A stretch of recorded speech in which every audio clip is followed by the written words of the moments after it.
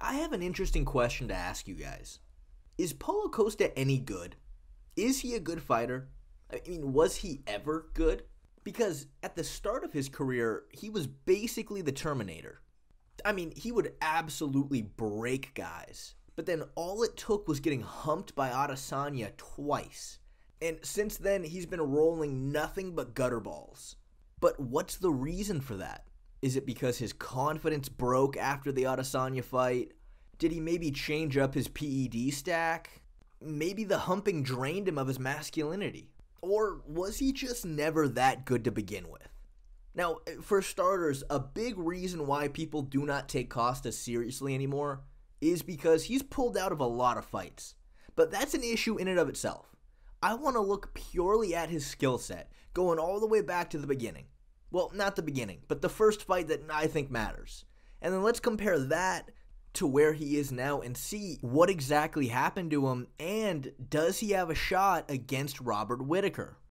Now, the first fight I want to look at was Costa's fight against Johnny Hendricks. Now, for those who don't remember, Johnny Hendricks was a monster back in the day. When he fought GSP, he was just throwing him around. I mean, it was clear he was so much stronger in all the wrestling exchanges. But directly after that fight, USADA came. And then he just completely fell apart, which I personally believe was a complete coincidence.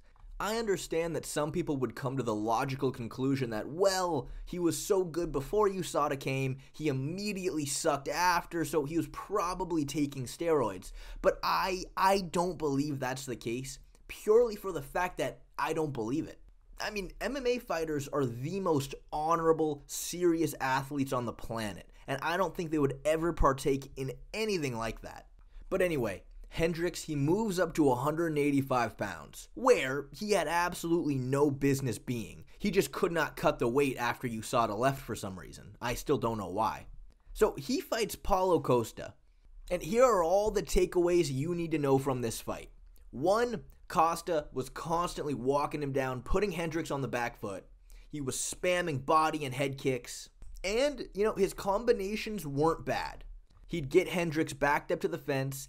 He wasn't just headhunting. He was mixing in a lot of body shots in his combinations, which was causing Hendricks to shell up, which eventually allowed him to land the head kick that ended the fight. And because of the massive size difference, Hendricks' wrestling was completely muted. I mean, he might as well have been shooting into a brick wall. Costa didn't even need to sprawl. Though, what's important to mention is, Hendricks, despite being at every single physical disadvantage, he was landing every single leg kick he threw. Costa didn't even attempt to check. And Costa's boxing defense seemed to be a little spotty. Hendricks was eventually able to start landing without much setup.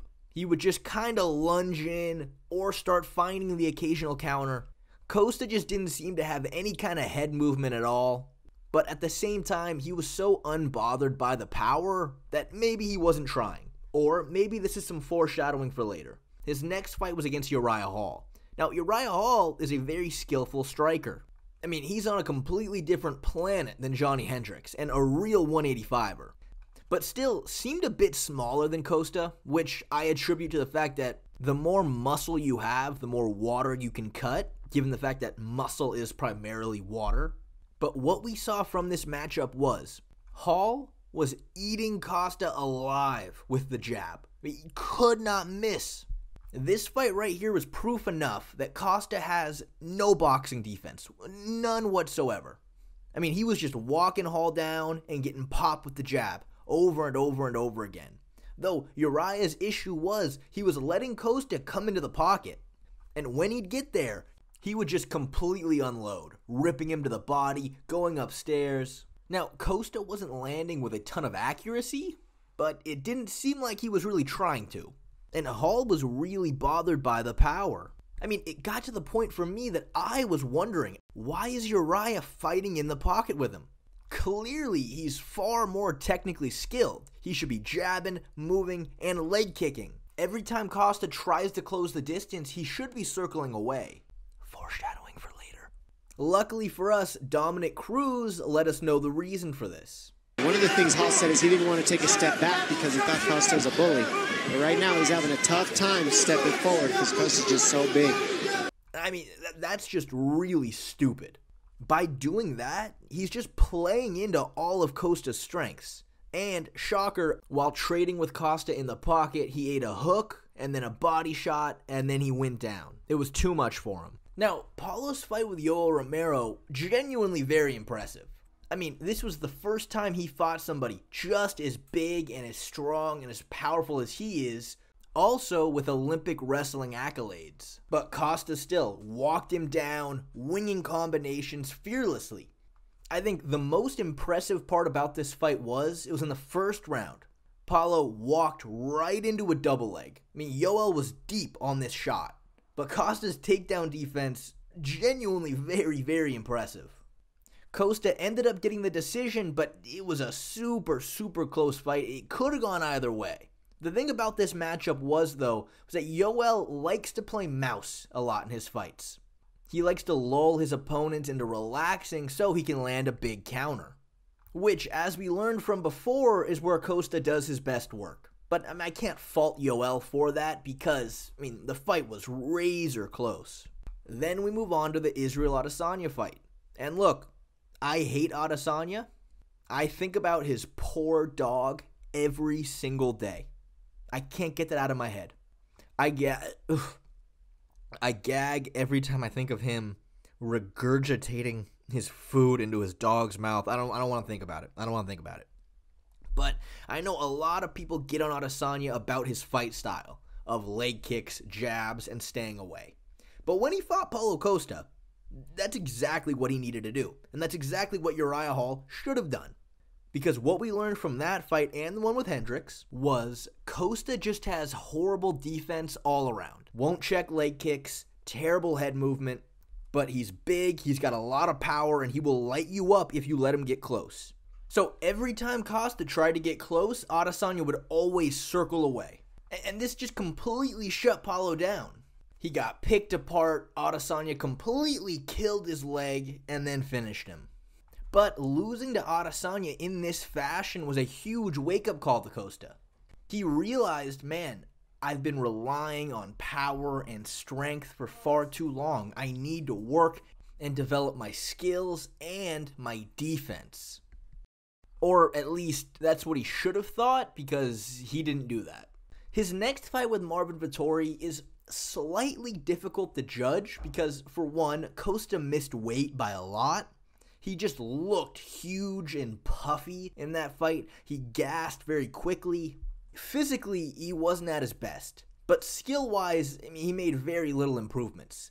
Vettori himself isn't known as a really high-level striker by any means, but he was kind of piecing Paulo up. He had some no-setup, lunging right hands that would even make Aljamain Sterling proud.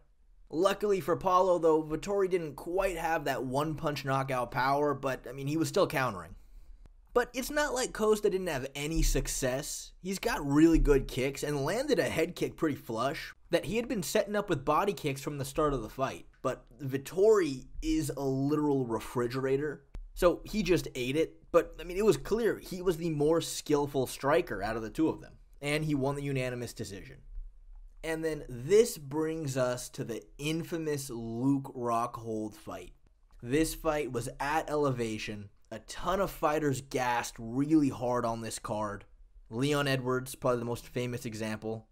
And Rockhold, no exception. At the end of the first round, he was done. He was completely done. He had absolutely nothing left, was gasping for air, on the verge of a heart attack. And Costa not only couldn't put him away, but he was getting tagged. Now, I want to be fair. I'm sure the altitude wasn't helping Costa either. He looked tired as well. Luke just looked way more tired. And there's no special reason for all this in this matchup. It's pretty simple. Costa is not a very technical striker at all.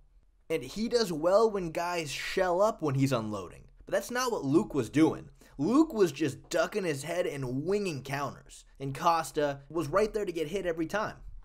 The one thing I will say, we haven't seen Costa grapple that much in the UFC. In the Vettori fight a little bit, but not much. But in the first round, very, very early in this fight, he took Luke down and just dominated him from on top.